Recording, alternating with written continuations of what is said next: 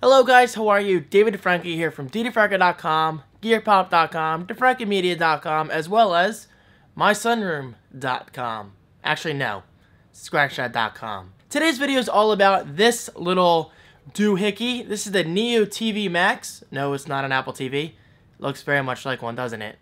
Let's not lie here, guys. But this is a streaming media box with tons of great apps, and it does come with this little remote with a keyboard on the back, which I gotta say is pretty sweet. I'll talk about this in a bit, but first, huge thanks to techbargains.com for sponsoring this product review and making this video possible.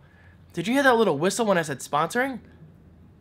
That was weird. Okay, so in one sentence, how should I describe the NEOTV Max and what it does? Well, basically, it is a streaming media box powered by Google TV.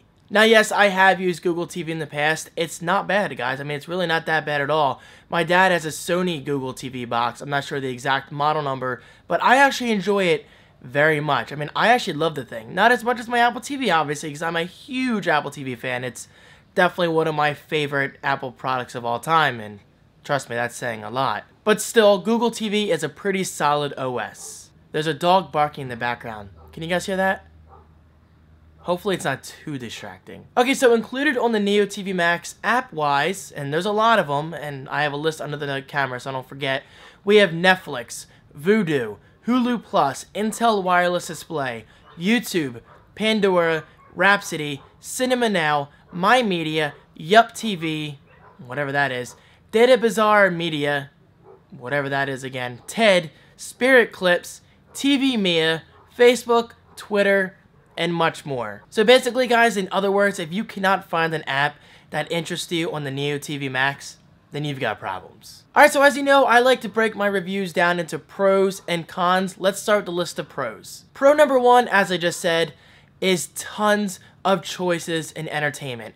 I mean, seriously, guys, if you can't find an app that interests you or that can keep your interest over time, then we've got other problems. I mean, between apps like Pandora, YouTube, and Netflix, there's something for everyone. And believe me, that's saying a lot, guys. I love Netflix. I use Netflix every single day. I mean, I'm kind of at the point where they should be paying me with how much I promote them on sites like Twitter and Facebook. I mean, I love it that much. I just can't imagine my day-to-day routine without Netflix. No, this is not an ad for Netflix, but hey, it should be. Pro number two, and that's the fact that the NEOTV Max has a better user interface than I had predicted. And I don't mean that in a cocky way, but it's kind of the truth. I mean, I'm so used to the Apple TV, and it's no secret that the Apple TV is not only just a beautiful device in terms of design, but the user interface, it's very intuitive. It's not perfect, but it's one of the best UIs out there that I've seen on the TV. And yes, fortunately, that experience transfers over to the NEOTV Max.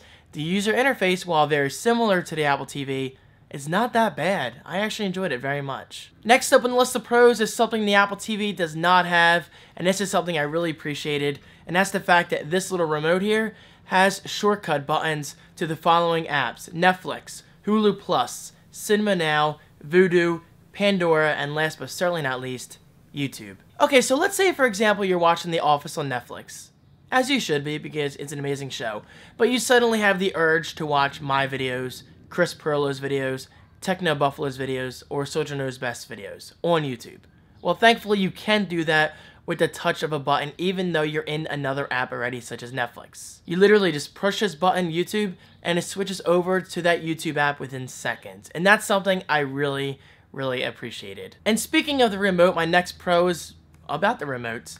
You see this? You flip it over, you get a keyboard on the back. This is a very handy feature. Now, of course, there are apps out there that can let you search for you, using your iPhone, such as the Apple TV, Roku, and even the NEOTV Max. I believe it has a remote app, and I used it. Honestly, it didn't work that well, so I ended up using this little guy.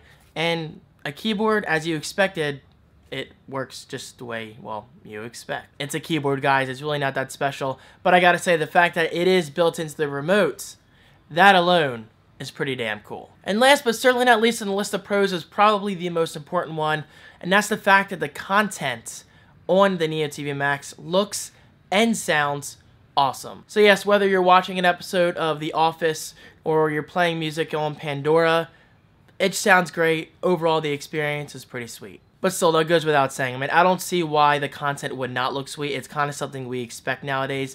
Whether you're watching content on the Apple TV, Neo TV Max, a Roku box, or even streaming something from your Xbox 360, Wii U, or the PlayStation 3, content nowadays is going to look great no matter what.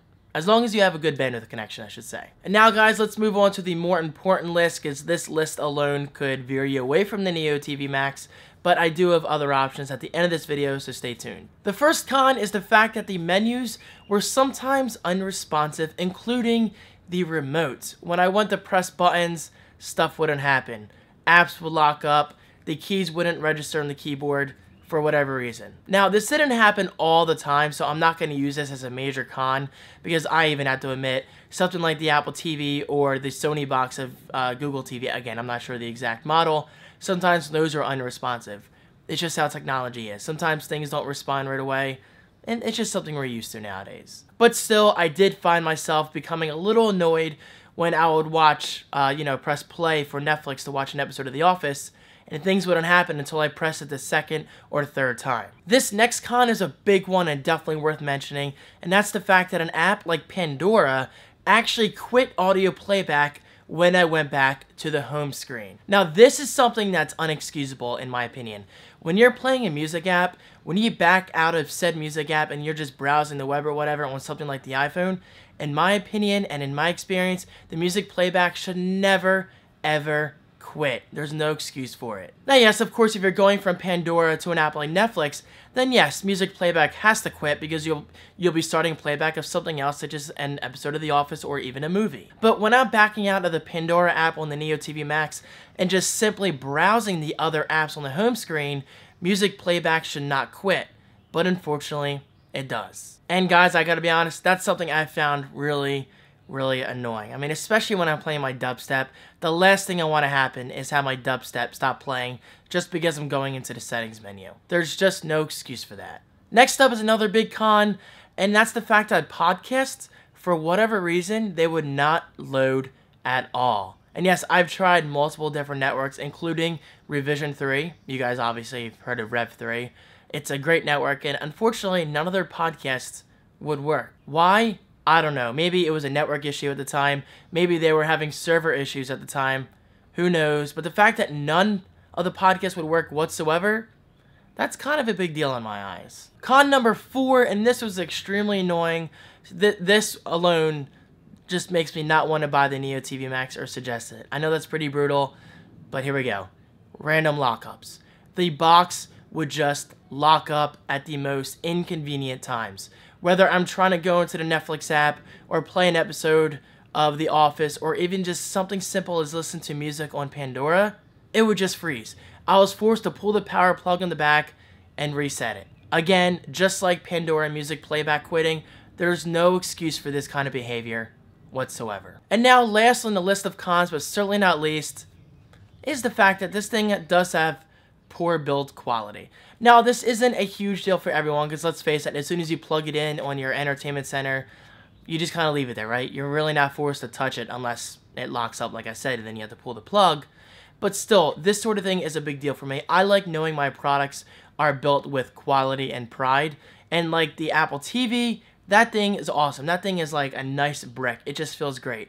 It's plastic, but it's high quality plastic. This, as you can probably hear, doesn't feel that great. It feels like it was slapped together within 5 minutes of like the cheapest plastic material you could find. Again, it's brutal, but I'm just being honest. This thing is not high quality at all. So the verdict, is the Neo TV Max worth it?